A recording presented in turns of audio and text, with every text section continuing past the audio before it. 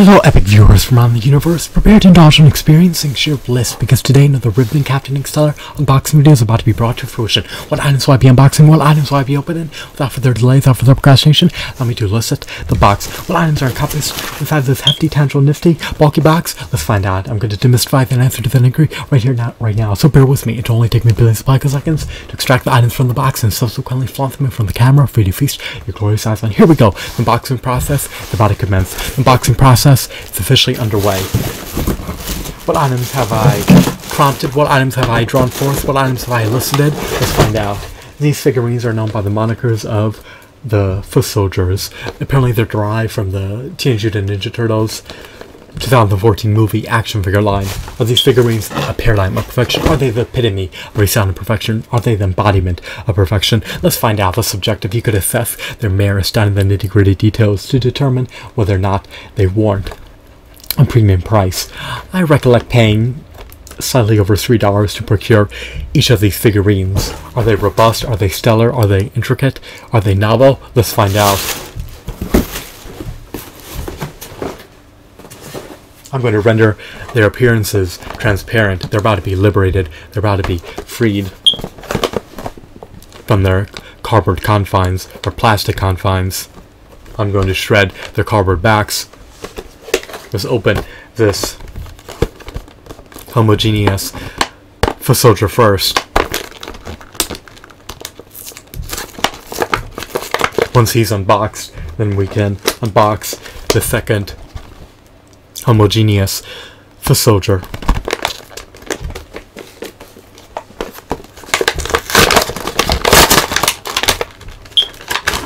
He has officially been liberated. There's no twist ties. I confine him to his plastic tray or to his plastic shell. Here he is, the notorious, infamous Foot Soldier. I love his shadings, I love his deco, I love his aesthetics, I love his hues, I love his textures, I love his sculpt. He stands roughly 5 inches tall. He's probably slightly shorter than 5 inches. He scales eminently well with a 6-inch action figure collection. Here's one of his rifles. He comes with a multitude of weapons. He's armed to the teeth.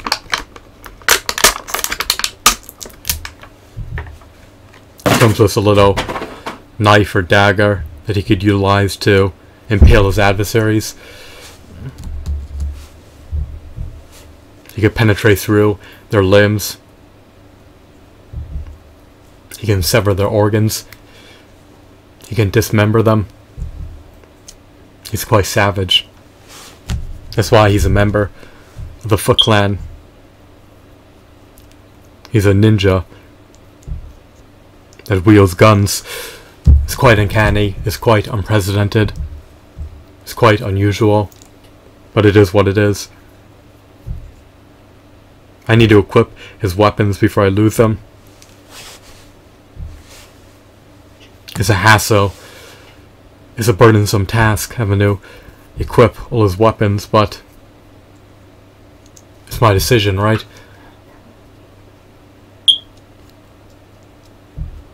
They shouldn't be relegated to a plastic bag or to packaging. They should be utilized and flaunted.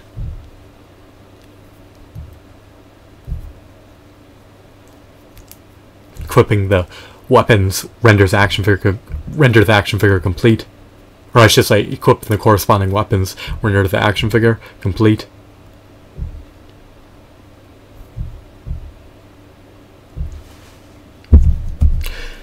Now, I also wanted to notify you that his elbows and his knees are not double jointed. He lacks finger joint articulation, he lacks toe articulation, he lacks a diaphragm joint, and he lacks the ability to rotate his head. He still possesses ample points of articulation. He can move his legs and his arms inwards and outwards. Not all action figures can do that. Some action figures are confined to ratchets, or I should say their body parts, their appendages are confined to ratchets, so articulation is limited to swivels. In the context of this figurine, he can ascend his arms and descend them. He could also move them inwards and outwards.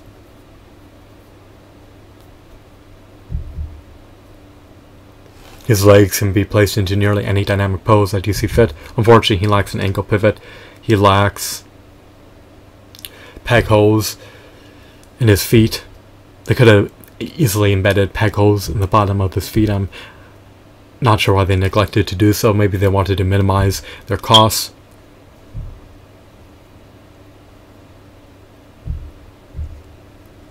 So here he is again.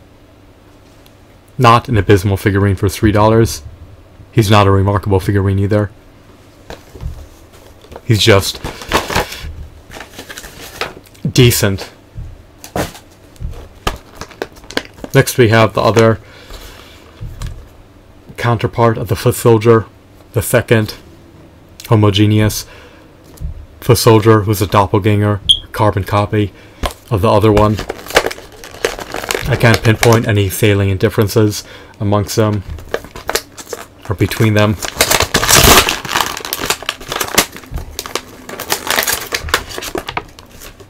You luckily can't tell the difference between this foot soldier and the other one, since they look akin to one another.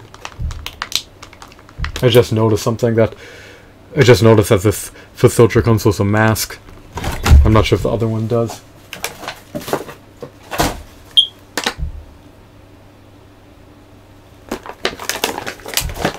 Maybe the mask is a novelty.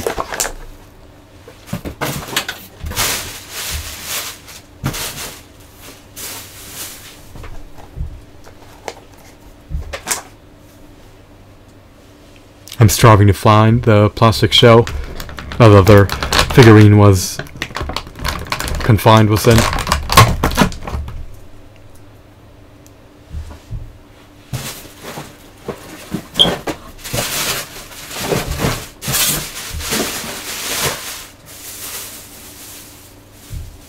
I'm scouring my room for it. I can't find it at the moment. I'll just reconvene my search later. I'll defer the search for now. It will reconvene post recording this video. So I just need to equip his weapons and then I'll flaunt him in front of the camera. After I flaunt this figurine in front of the camera, then you could compare and contrast him to his counterpart, foot soldier, brethren.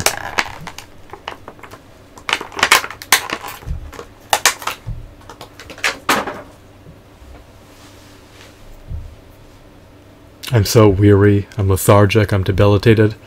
I need to get some REM sleep. But before I can do so, I need to finish these unboxing videos.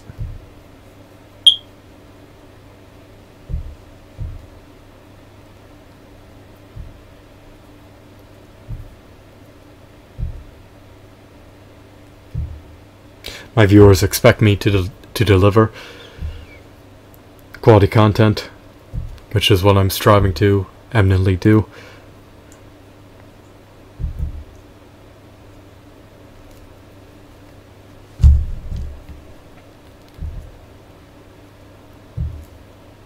Or it's just I'm eminently striving to meet that demand.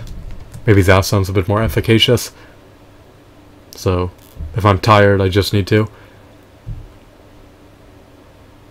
act lively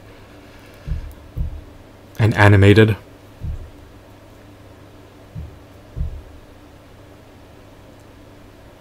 And deplete all my energy to amuse my viewers so that they don't deem this video to be vapid.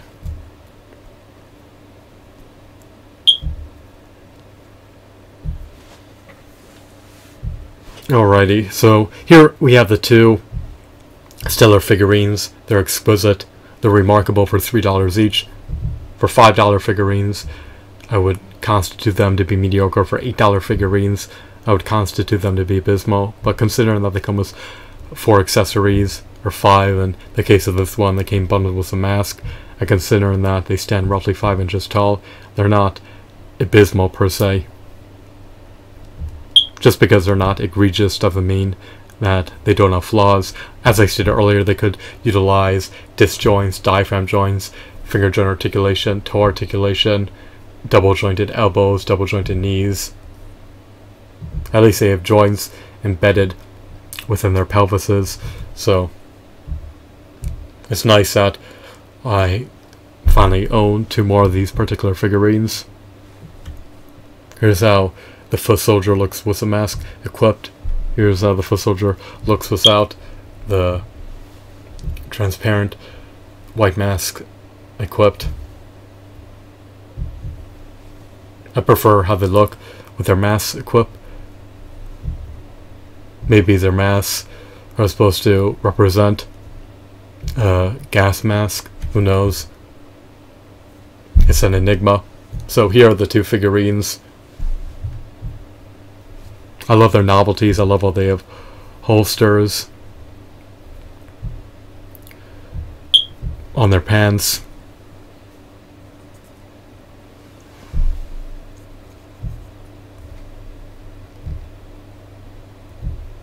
Their joints are relatively sturdy. The integrity of these figurines has not been compromised yet. They're not marred with scuffs or scratches or dings or dents, so that's a positive. I really can't complain for what I received. Remember, I relinquished slightly over $3 to procure each foot soldier figurine.